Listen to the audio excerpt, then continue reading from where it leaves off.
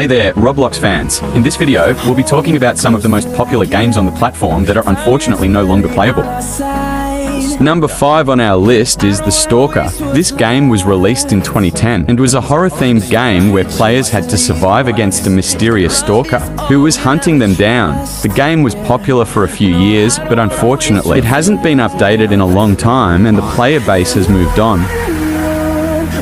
Coming in at number 4 is Pirates vs. Ninjas. This game was released in 2008 and was a team-based game where players chose to be either a pirate or a ninja and battled it out in various environments. The game was fun and engaging, but it hasn't received any updates since 2014.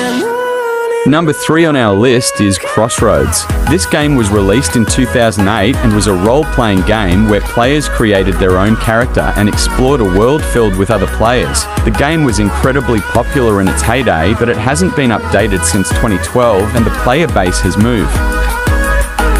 Number 2, Catalog Heaven.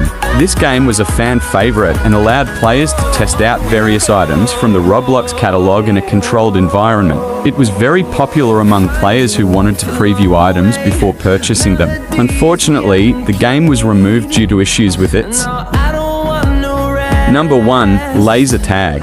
This game was a popular team-based shooter that allowed players to battle it out with laser guns in a futuristic arena. It had a large following and was one of the most popular games on Roblox at its peak. However, the game was eventually removed due to the creator moving on to other projects and the game's code becoming